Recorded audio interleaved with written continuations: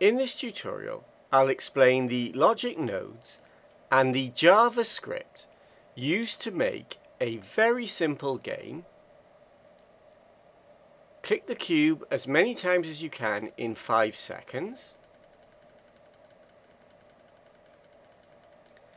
27 for you to beat. Before watching this tutorial, I recommend you watch my JS Callback Node tutorial. I'll put a link to it. As you can see, there are two logic sequences that run in parallel.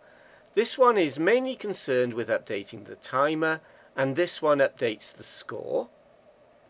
I'm going to look at the bottom sequence first. All sequences start with an entry point node. The variable store node makes a new variable score with an initial value of 0. Global is clicked because the score variable is used in the other logic sequence. Variables made global are available to all logic sequences.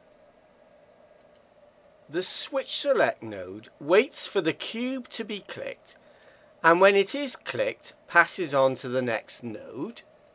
The math operation node adds 1 to the score.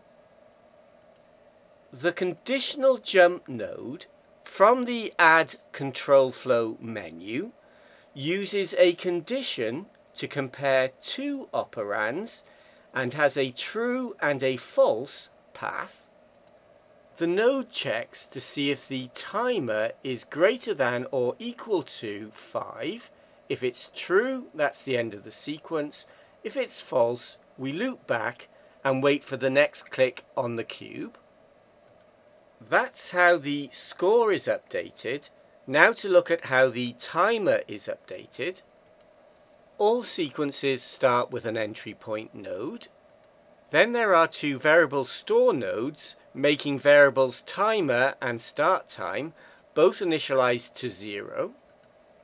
Timer needs to be global because it is used in both logic sequences, but start time doesn't need to be global because it is only used in this logic sequence. The switch select node is exactly the same as the one in the other sequence. When the cube is clicked, the timer is started and 1 is added to the score.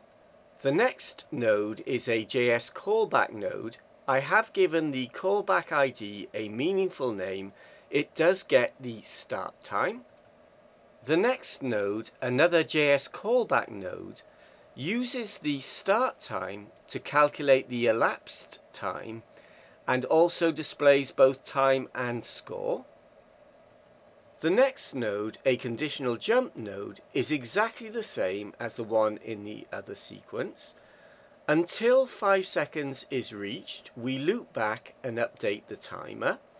When 5 seconds is reached, we move on to the next node. And the final node, a JS Callback Node, displays an end of game message. Next, I'm going to look at the JavaScript file where I'll go through the getStartTime callback function, the updateTimer callback function, and the end of game callback function, as well as other code needed to make the game work.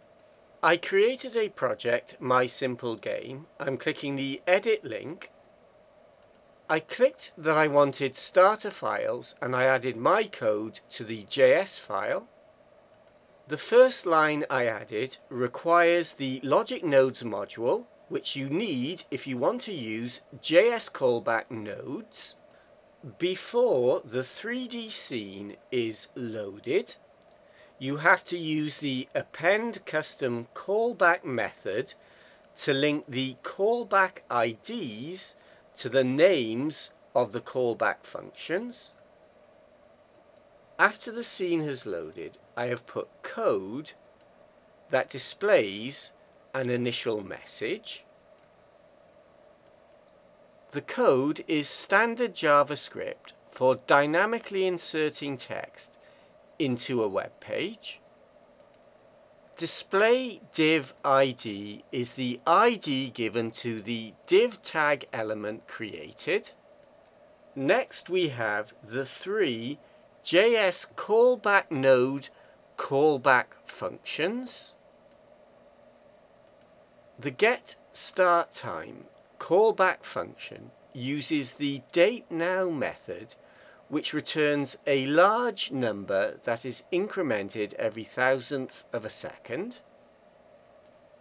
The updateTimer callback function also uses the dateNow method to get the current time, subtracting the start time to give the elapsed time in milliseconds, and then dividing by 1,000 to give the elapsed time in seconds. The score is also passed to the function as a parameter, and the display div tag is updated with the time and the score. And in the end of game callback function, the final score is displayed in an end of game message. Going back to Project Manager, remember that the Blender starter file must be overwritten by the Blender game file.